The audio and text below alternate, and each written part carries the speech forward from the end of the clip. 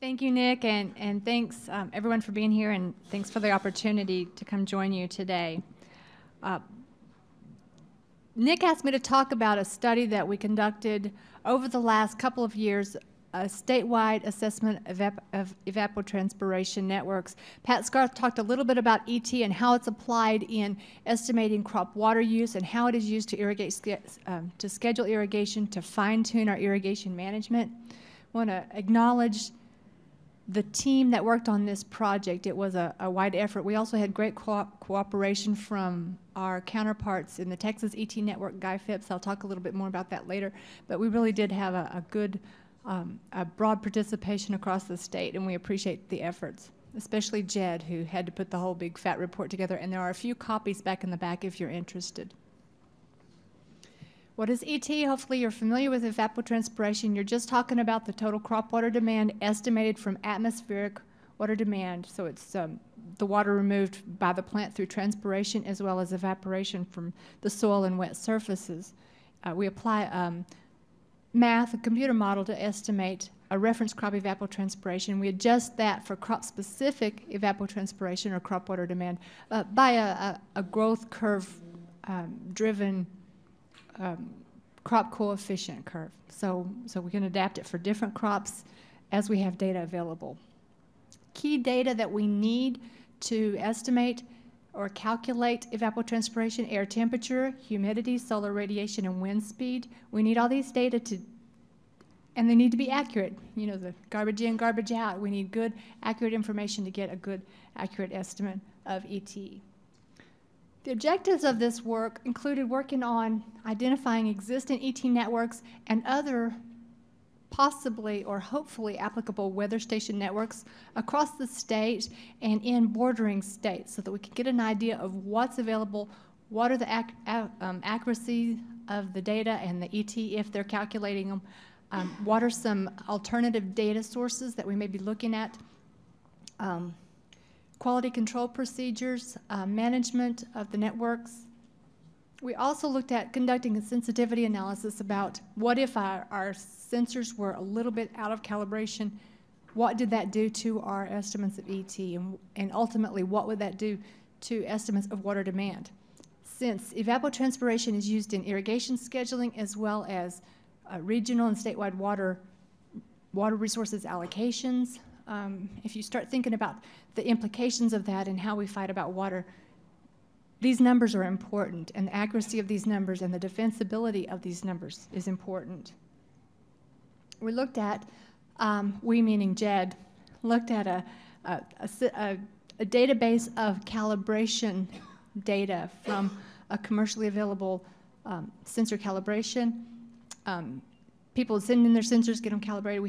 We have by location, by time between calibrations, and looking at the drift over time and with different environmental influences so that we could come up with some recommendations for calibrations and some ideas of sensor drift and sensor inaccuracy issues. We evaluated and compared data from different ET networks and ET agricultural and non-agricultural networks that had weather stations nearby to see how accurate or how reasonable it would be to use some of these alternate data sources. Then, of course, we wanted to provide some recommendations for the sensor applications, for calibrations, for site maintenance, and other issues.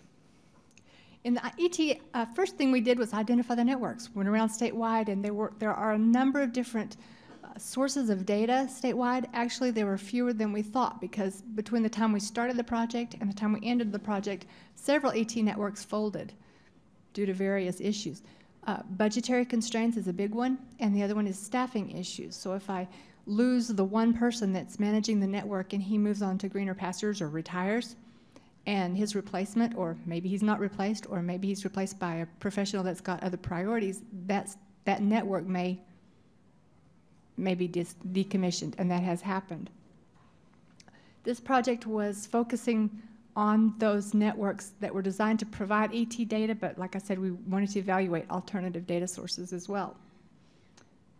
Some reasons for establishing networks. Now, first of all, we're looking at, most of us are familiar with the agricultural meteorological stations, the ag weather, that we were looking at those parameters for ET. But there are a lot of other networks out there looking at forecasting weather, looking at drought mitigation, looking at specific scenarios. And so we wanted to look at why those were built, and that helps explain the context and the siting conditions and the reasons they put those stations where they did, and the reason they selected the sensor heights, for instance, or the sensor selections that they chose. The data that we're looking at, repeated there, the temperature, relative humidity, wind, and solar radiation. Some of the networks didn't report all of these data parameters, but some can be estimated. For instance, solar radiation can be estimated.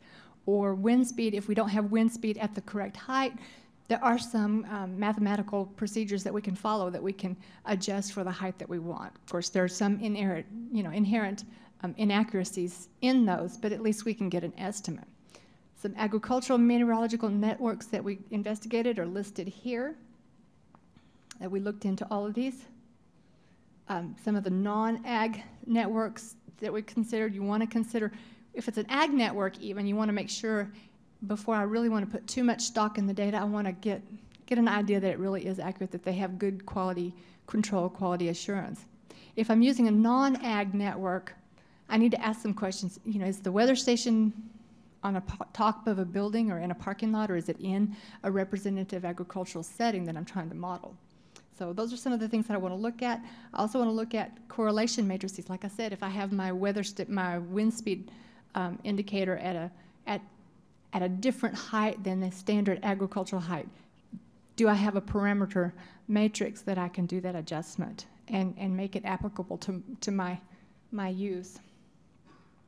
Here's just some list of some of the non-agricultural networks that we looked at. And so there was a variety of them, from really high-level technical applications to your school net type things that were just kind of public interest.